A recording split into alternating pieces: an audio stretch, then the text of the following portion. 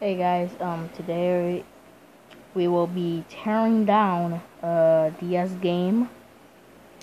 So, in case you want to take apart your DS game, you can watch this video or you can watch other YouTubers.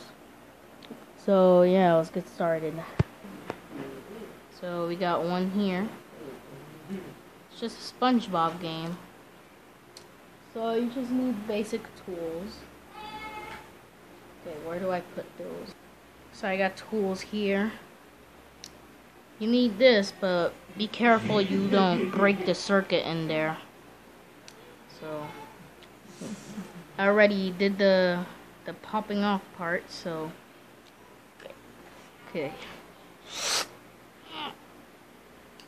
There we go.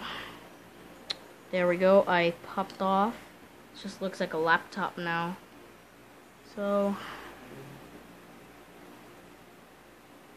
you want to gently open it, and there we go. You have popped off the game.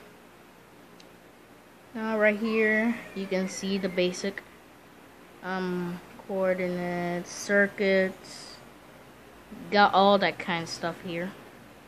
So I am gonna play this later, so I'm gonna have to put it back up. So you guys can see the circuits in there. Let me put some light on. There we go. You guys can see the circuits. I don't know if the quality's so good. There we go. Got the basic stuff. So I'm gonna put this back up. Okay, gotta make sure I put it the right place. Gotta make sure I put the joints good. And there we go. Just gently press it down. And there we go. That is how you tear down and rebuild a DS or a 3DS game. So I'll see you guys in the next video. Like if this was helpful.